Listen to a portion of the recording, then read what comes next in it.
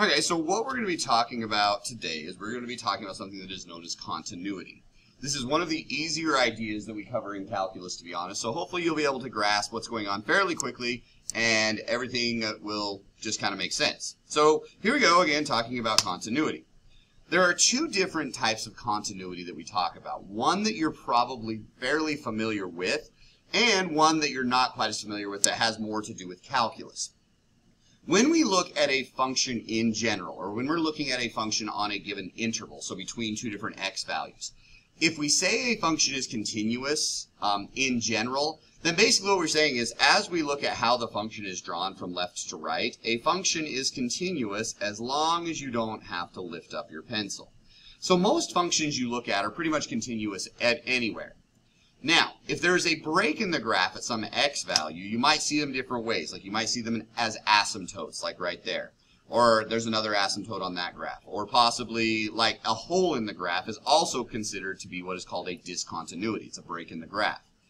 All of these graphs, if they have these characteristics, then we say that these functions are not continuous in general. Okay, and there's another one right there where that's not necessarily an asymptote. The graph just kind of jumps from one place to another. And that type of continuity is easy. You can look at a graph really fast and say, oh, that graph is continuous, or oh, that graph is not continuous, just by looking at it. Okay? What we're going to start looking at is whether or not a function is continuous at a specific x value. Now that's different because I can say that a function is continuous certain places and other places it is not. Now here's the actual definition of the calculus definition that we look at when we say something is continuous. As you can see here, this is just saying the one-sided limit from the positive side is the same as the one-sided limit from the other side, and those are equal to the function value. Now, what that's really saying, honestly, is that's just a really complicated way of saying, okay, I am looking at a specific x value, not a whole bunch of them like we were before when we were talking about continuity of a function. Instead, I only want to know if something is continuous at a specific x value. And so what that means is I want to look at a graph and I want to look at a specific x value, and really what I'm saying is as I pass through that x value, do I have to lift my pencil?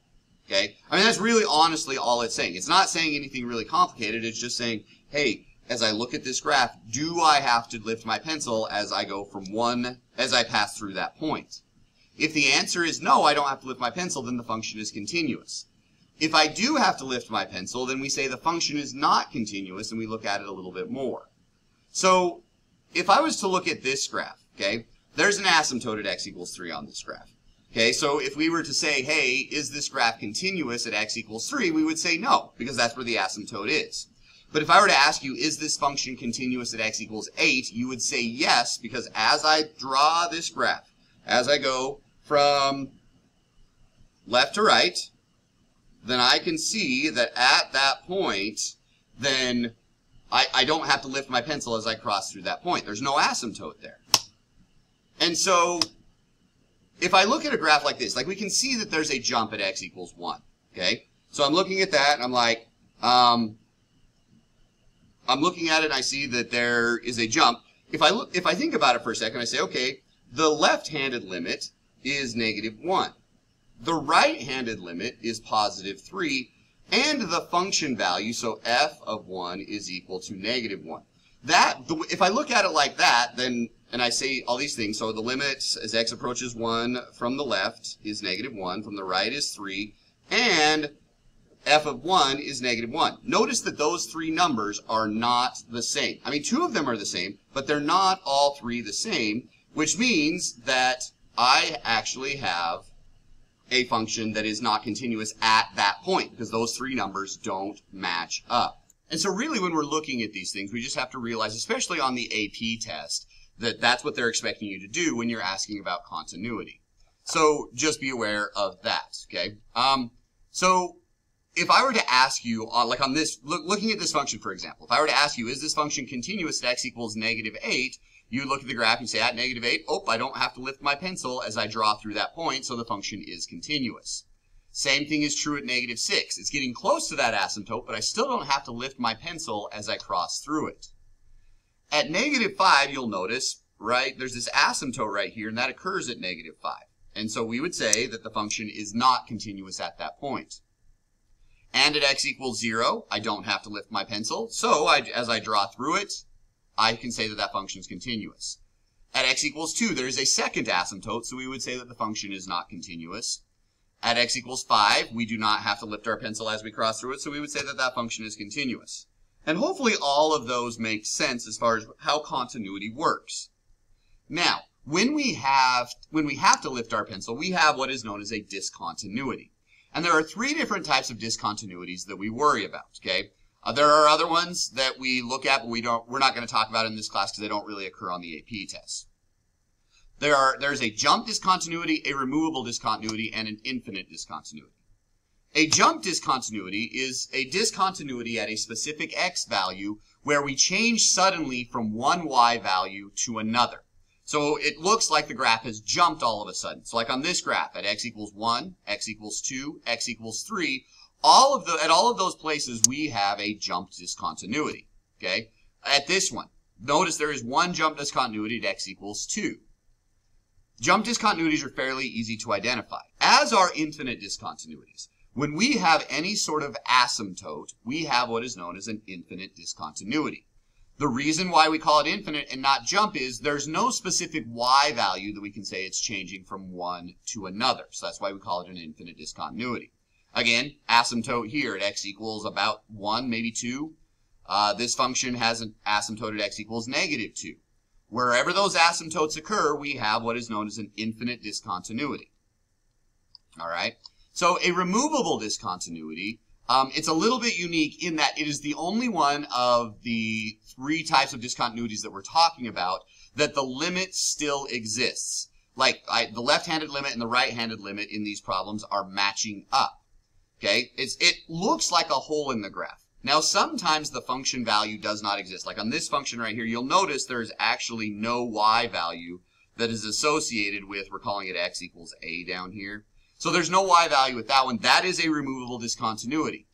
As is this one, although on this removable discontinuity, you can see, hopefully, that the function value still exists. So there's a function value here, and it is different than the limit. That's why that is a removable discontinuity. Okay, so if I saw a function like this, I would say, okay, what type of discontinuities do I have? All 3 of them exist on this picture. At x equals negative 3, we have a jump discontinuity. At x equals negative 1, we have an infinite discontinuity because we have an asymptote there. And at x equals 2, we have a removable discontinuity because the limit exists at x equals 2. Now, if we don't have a picture of the graph, what we have to do is we kind of have to go back to our definition of what the domain is of a function, because where we generally where we have a discontinuity is where we have a domain restriction. So like on this first one, we would set the bottom equal to 0, and I would get that x equals 2 is where the discontinuity is going to occur. The same thing is true on this one. X equals 2 is where that discontinuity is going to happen. Then if I factor down the bottom of the third function here and set those equal to 0, I would get x equals negative 3 and positive 2. So that function is going to have 2 different types of discontinuity. Now, I look at this first one, and anytime the bottom is equal to 0 and that's it, we have an asymptote at that point. And so we would say that we have an infinite discontinuity at x equals 2. We can do that without knowing the picture of the graph just based on characteristics of these types of functions. If we go over to h of x, we notice that at x minus 2 is on both the top and the bottom. So at x equals 2, we have a hole in the graph, which we call, so at x equals 2, we have a removable discontinuity. And then we also have an infinite discontinuity at x equals negative 3. So hopefully that makes a little bit more sense as far as what type of discontinuities we have there. Now, when we have an absolute value like this, and you'll notice the same things in the absolute value that's on the top, instead of having an infinite discontinuity, and you can go and graph this on your calculator if you want sometime to kind of see what's going on, but what we have here is a jump discontinuity. The graph ends up looking a little like this. I guess I can draw it for you. It looks like this is a straight line, then all of a sudden it jumps up here. I can see what those y values are, so that's why we call this a jump discontinuity instead of a removable discontinuity, or instead of an infinite discontinuity, even though that's generally what happens when we have some sort of, we're finding where the bottom is equal to 0. Lastly, if we have a piecewise function, and I want to know if the function is continuous at x equals 4, in other words, I want to know if the function is continuous as we transition from one function to another, what we do is we look at the two separate functions that make up the piecewise function, and we insert the x value in for each of the x's. It's almost like we're doing a one-handed limit for both sides, and if you think about that, that kind of makes sense. And I want to see if those two things match up. You'll notice in both cases, as I evaluate this function at x equals 4, I get -3 both times. What that is saying is, as I transition from one function to the other function, they meet up, and so I don't have to lift my pencil, even though we're talking about two separate functions. So hopefully that makes sense when it comes to continuity. This is not an idea that's incredibly difficult, but I wanted to make sure we knew what we were doing, because as we move forward, continuity is actually very important, even though it's fairly easy to understand. If you have any questions about this, please come on in and I can help you out.